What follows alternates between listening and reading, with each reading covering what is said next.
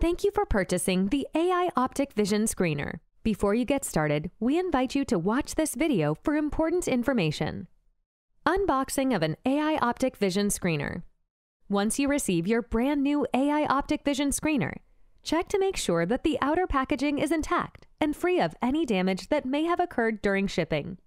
Then, open the packaging to check the contents. Inside you will find the AI-Optic Vision Screener device, a Type-C power cable, a power adapter, one tripod, and a screen cleaning cloth, as well as a user manual. Product appearance. The AI-Optic Vision Screener device features a 7-inch touchscreen display. To interact with the device, simply touch the corresponding icon on the home screen. On the side, you will also find a USB power port. This port is enabled only for charging purposes and is not for data transmission. To avoid risking damage to the device, do not plug in any external devices into the USB port. The serial number can be found at the bottom of the device. Keep this number handy, as you will need to provide it if you ever need to contact our customer service. Keep the AI-Optic Vision Screener free from scratches and damage by avoiding placing it face down. Charging. The AI-Optic Vision Screener supports two power modes, battery mode and wired mode. Battery mode is when the device is not plugged into a power source. Wired mode is when the cable is plugged in and providing power to the device. Be sure to charge the AI-Optic Vision Screener before using it for the first time. To charge the battery, plug the Type-C connector into the USB port of the device and the Type-A connector into the USB port of a power source. You will know your device is charging when you see a charging battery icon on the screen.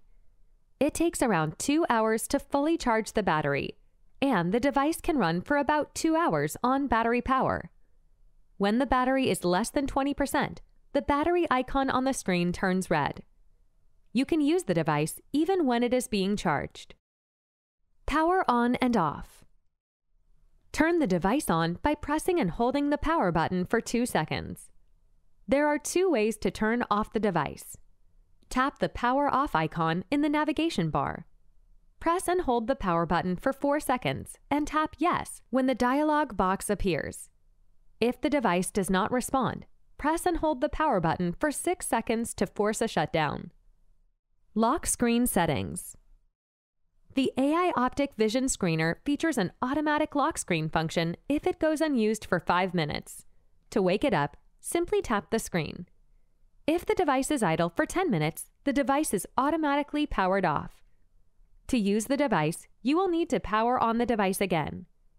To change the lock screen settings, choose Settings, Screen Timeout on the home screen, and put your desired setting. Wi-Fi.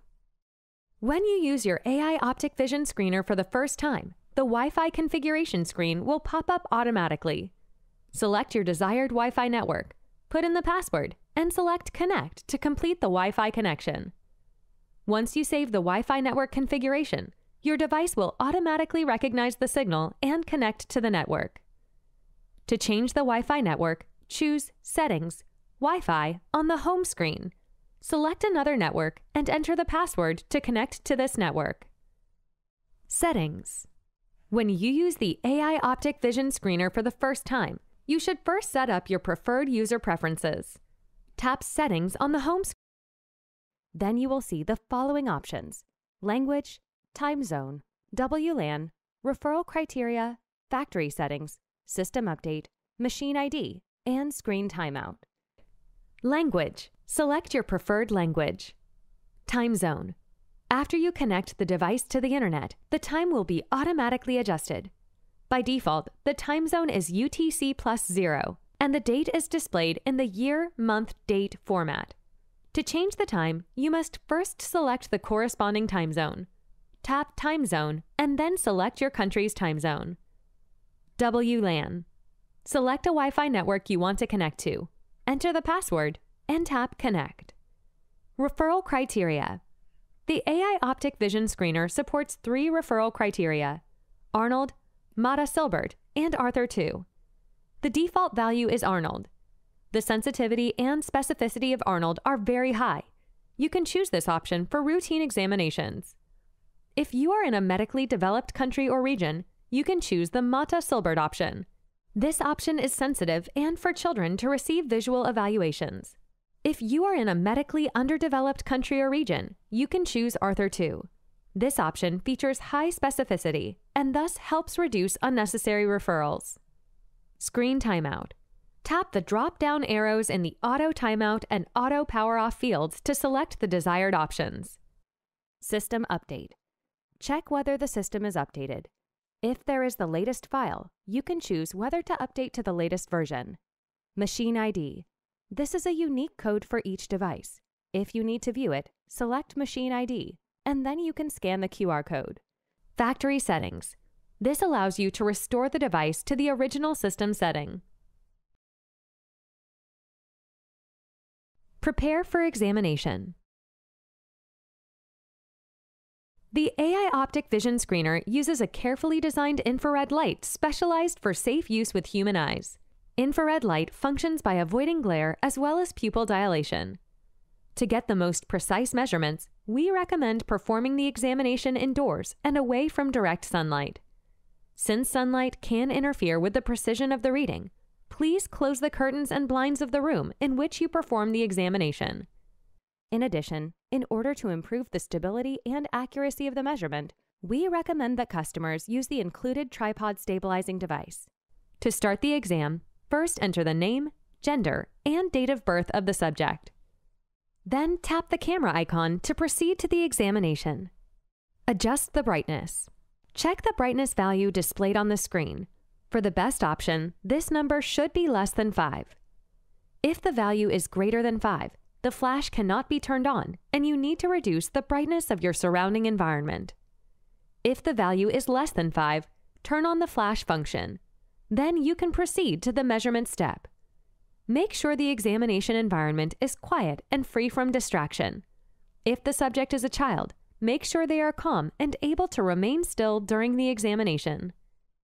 Adjust the examination distance. The recommended examination distance is 3 to 4 feet away from the device.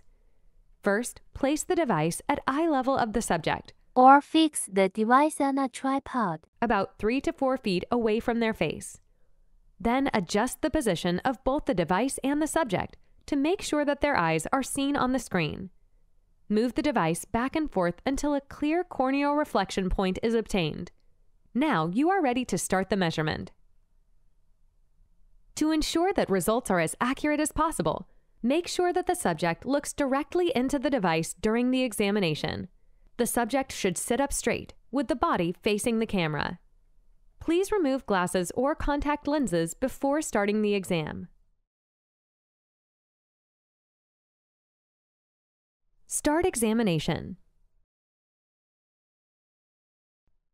To start the examination, tap the camera icon on the screen.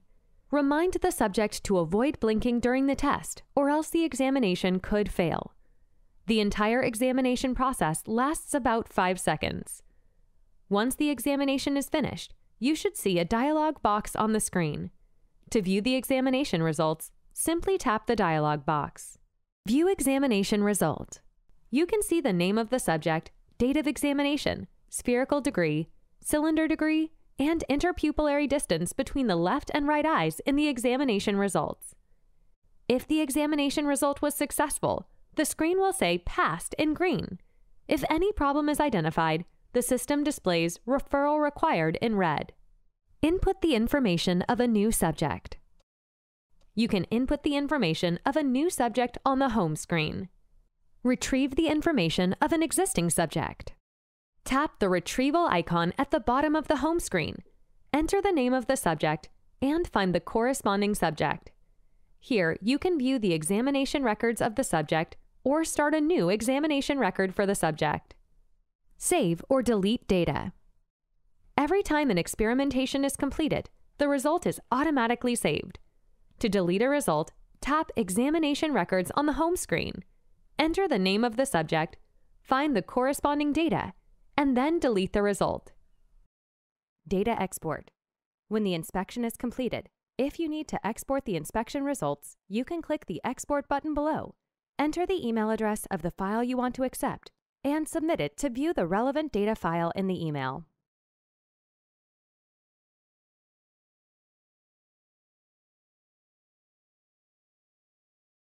The device won't turn on.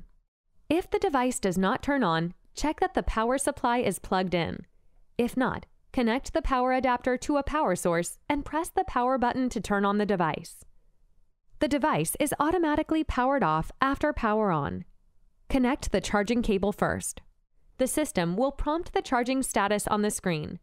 Restart in about 30 minutes. The screen suddenly locks.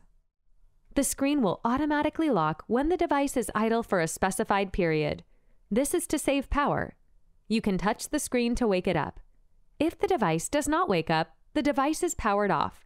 You just need to power on the device again. On the settings page, you can change the lock screen timeout. Common reasons for measurement failure. The image is not clear. If the image is not clear, it's because the measurement distance is too far or too close. We recommend that you place the device about 3 feet away from the subject.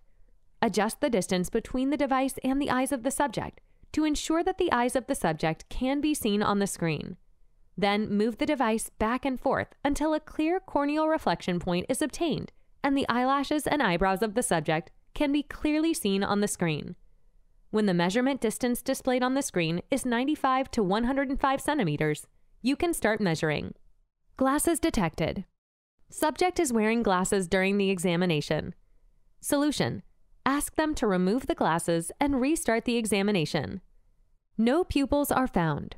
When the subject has organic eye diseases such as corneal scars, turbid refractive media, cataracts, keratoconus, or retinal detachment, or the pupils of the subject are blocked by their hat, eyelashes, or hair.